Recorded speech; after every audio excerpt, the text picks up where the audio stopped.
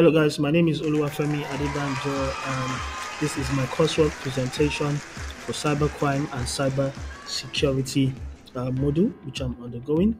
The purpose of this video is to showcase the use of a cybersecurity toolkit as within the coursework specifications, and I will be using this medium to showcase how SQL injection and use of SQLmap, how it works, what it is has already been discussed in my literature review.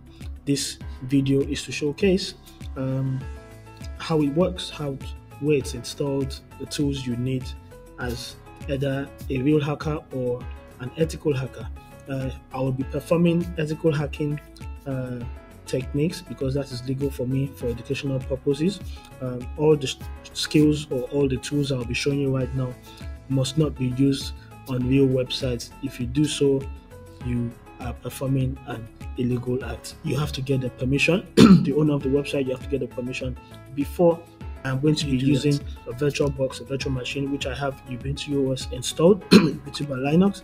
I would also have Mutillidae and SQLmap installed. SQLmap or SQLmap, whichever one you prefer, installed on the virtual machine. Mutillidae is an intentional website. It's an intentional web page that has been designed for people who want to practice SQLmap or any sort of injection techniques. This is specially designed. There's several tools in there that teaches you, that lets you practice in a safe environment. So this has been installed and published on my VM, and SQLmap has also been installed on my VM. We're going to go into my virtual machine right now here, and for me to find out if SQLmap is actually installed and ready to go, I would run this command, SQLmap --version. This will check and find out if SQLmap is installed. Of course, it's installed, and the latest stable version for my Ubuntu OS is in there. And then it says I haven't updated, which is fine, no problem about that. Next thing I want to do is confirm that my Mutillidae is up and running. As you can see here, my Mutillidae is up and running. When I go home, this is the URL for my Mutillidae. Either this is the local IP of the virtual box. It could be localhost/Mutillidae, right? And this is the home page of Mutillidae. For us to undergo these steps of how SQL injection and use of SQLmap works, we're going to perform a basic SQL injection in this page, the user info page. Now, the purpose of this page is to showcase the details of a user. You put in your details, your username and password, and it tells you other information about your user. For us to find out if this is vulnerable to attack, we're going to register a username, right? And the username we're going to register is going to be my name. We'll do Femi. We'll do Femi again as the password. We'll confirm the password. What will be my signature? This is my test. It is my case study. Once this is done, I'll create an account, and it shows that Femi has been created with username Femi and Femi. I mean, as a new user, this should be the only information that is available to me. I've gone ahead to create a new username and password for my two lecturers, which is Steph and Dikwa. You would find the usernames and password there, Steph and Dikwa.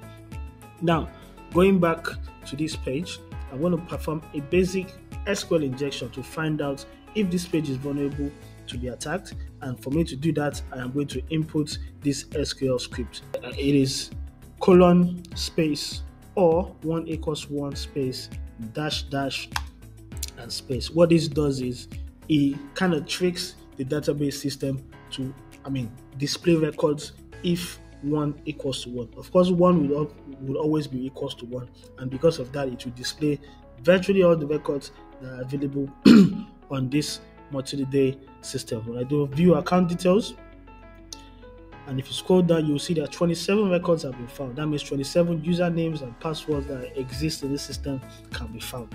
And you can see there's an admin password, there's signature, there's other usernames and passwords. And if you scroll right to the end, you will see my name, which is Femi there.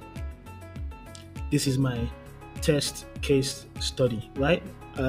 Also, the other usernames are created. This is Deeper, Steph, and also Tested. These are the usernames I have created into this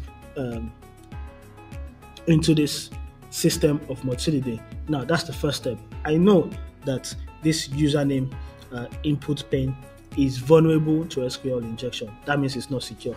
I could use this to get access to other parts of the database, which is the interesting part we're going to go into. For this to happen, I have to go back to my terminal on the Ubuntu OS and run a couple of scripts, right? So what we're going to do is we're going to use a real username and password which we've created to log in into here. We're going to do Femi and Femi again.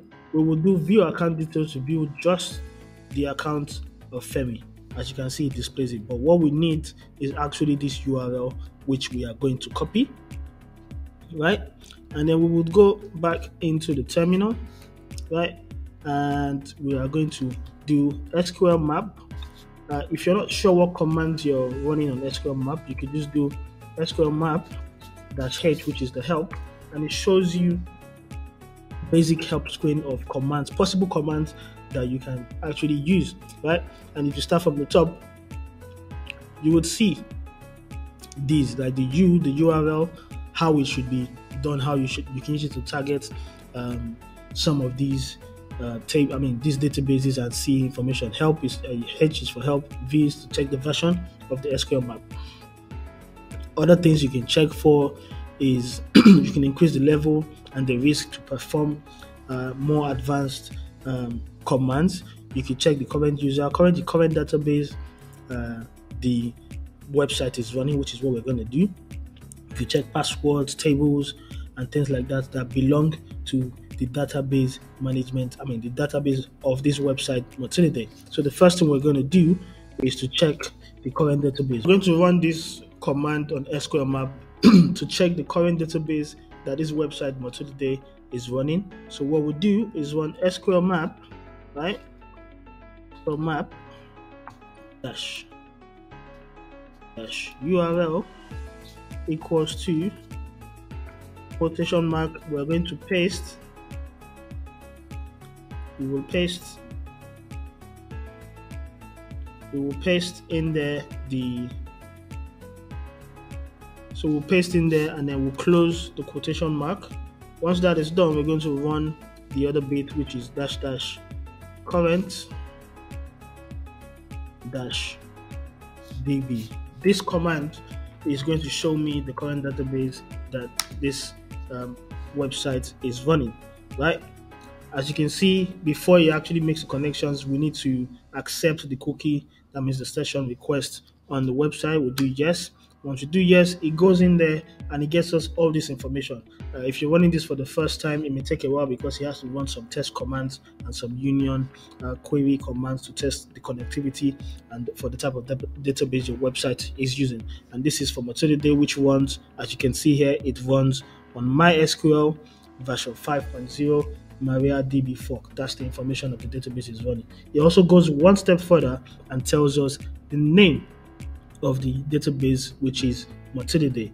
Now we have an information we can work with as a cyber, as a hacker or even a penetration tester who is meant to prevent this attack with the authorization of the said company. Now we know that there's Mutillidae in there. We can find out other informations about Mutillidae. We can find out what tables are stored under Mutillidae database in this system. So for us to run that, we're going to go back. You can press up or down. When you press up, it goes to the last command that you ran on your terminal on Ubuntu.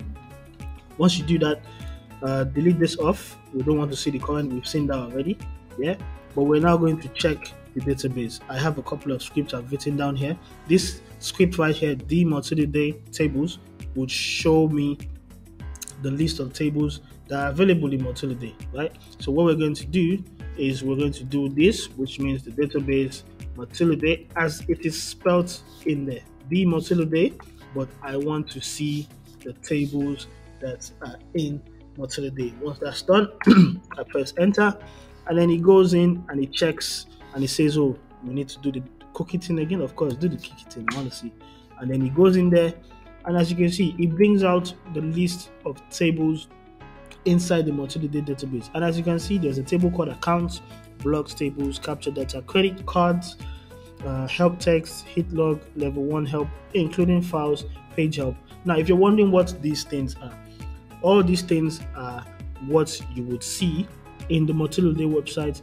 As you can see, YouTube video tutorials, all the tables these things are stored in would be found in this database. All the user information that we've just gotten here, where they're stored. And we see something more interesting. We're seeing things like credit cards. So that means this particular website has a table called credit cards that has stored credit card information. We're going to get into that, but for the purpose of how SQLmap works, we're going to now go into this accounts table. We want to see the records that are held in the account. For us to do that, we are going to again go back to the previous command and shorten these tables. We want to see T. What else we want to see in T? So that means we want to see the database Mutillidae. We want to see the table, and what's the name of the table? I want to see what's inside accounts, right? Once that is done, I press enter, and it again comes back. It needs a session authorization. I say yes, and then it goes in and pulls this information. Now, it's pulled all this information, but it's outputted it somewhere. But I want it to dump it onto my screen for me. I'll do T. I want it to dump it onto my screen. I'll do this and I will go dump, right? So it will take this information, ask for a session ID, and goes, and it dumps all this information onto my screen. As you can see, this is the list of username and passwords and their signatures. I can see the administrator here. I can see the username. I can see the password, and I can see the signature. All this information is there. I've just accessed the username and database table of the Mutillidae. Of course, it is intentional, but you will be shocked how many old websites or websites that are not as secure as they should be that store this information, and then people can actually go in there, run these target these accounts, and then that's say you have access to this information, and you can see username and password of everybody, including the ones I've just created. If you look to the end, you will see Dikpo, this is Dikpo. You will see test, the ones I've just created. All this information is all in there. Now, we've been able to access all this information, the username, the passwords of everyone. There's this other thing that we saw initially, this other table, which is the credit cards. Now, I want to access these credit cards. As someone with malicious intent, these sort of tables is something I'll be interested in. Usually what people want to steal, your username and your password, they can dump it on the black market for anyone who wants to see. They can use it to collect ransom. Yeah, they can even use it to access your accounts if they wish to, right? And I want to see what's in the credit card table.